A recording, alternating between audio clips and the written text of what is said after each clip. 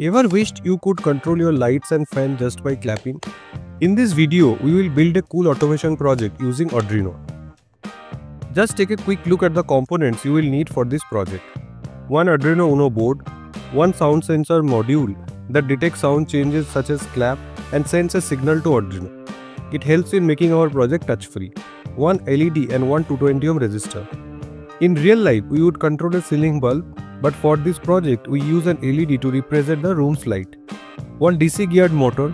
Instead of using an actual ceiling fan, we use a small DC geared motor to represent it. The motor spins when we give a command, just like a real fan. One relay module that acts as an electronic switch. It allows us to control high-powered device such as a fan or a light using Arduino's small power signals. One breadboard, some jumper wires, one USB cable, one single battery holder, and also one double battery pack to power the Arduino. 3.7 volt rechargeable battery. Alright, let's start the connection of the circuit according to the circuit diagram. Take the Arduino board and breadboard. First of all, let's power the breadboard. Connect one jumper wire from the 5 volt pin of the Arduino to the positive rail of the breadboard and another wire from the GND pin to the negative rail of the breadboard. Now take the sound sensor that will detect our claps and send a signal to the Arduino. It has 4 pins. A0 means analog output that provides an analog signal based on sound intensity.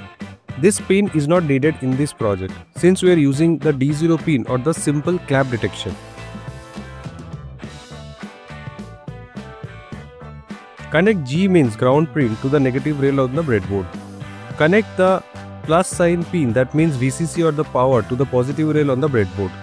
And D0 that means digital output pin that outputs high when sound crosses a certain threshold set by a potentiometer on the module or in the coding. Connect it to digital pin 3 to the Arduino. Next, let's connect the LED, which represent our room's light.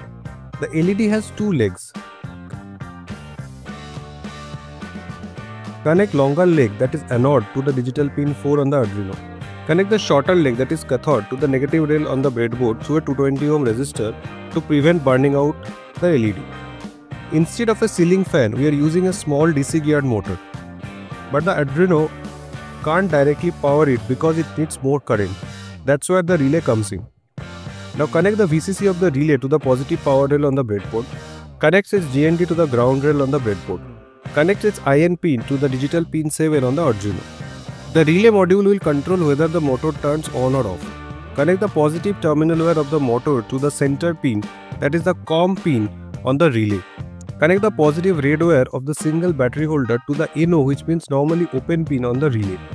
Now connect the negative terminal of the motor to the negative terminal of the battery. Again verify all the connections according to the circuit diagram. Now let's move to the coding part. You can download the code file using the link given in the description below.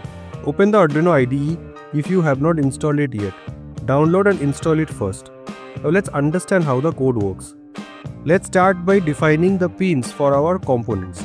The LED will act as our room light and the DC motor with a relay will act as our room fan. We will also define the sound sensor pin. Here we define the sound sensor on digital pin 3, the LED on pin 4 and the relay which controls the motor on pin 7.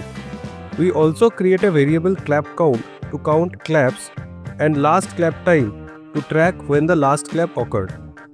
In the setup function, we tell the Arduino that the sound center is an input while the LED and relays are outputs. We also start the serial monitor to display real-time messages. The loop function continuously checks if a clap is detected by the sound sensor. When a clap is heard, the clap count increases and the time is recorded to avoid false triggers. Now we use if statement to control the LED and motor based on the clap count. 1 clap turns on the LED room light. 2 claps turn the motor on room fan. 3 claps turn off everything and reset the count. This way our project functions just like a real-life sound control room automation system. Now let's upload our code to the Arduino. Connect your Arduino Uno to our computer using a USB cable. Select port and board in the Arduino IDE. Click the upload button. Once the upload is complete, let's test the project.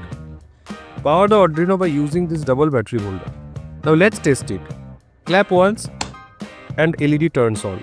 Clap twice and motor turns on. Clap thrice, both turn off.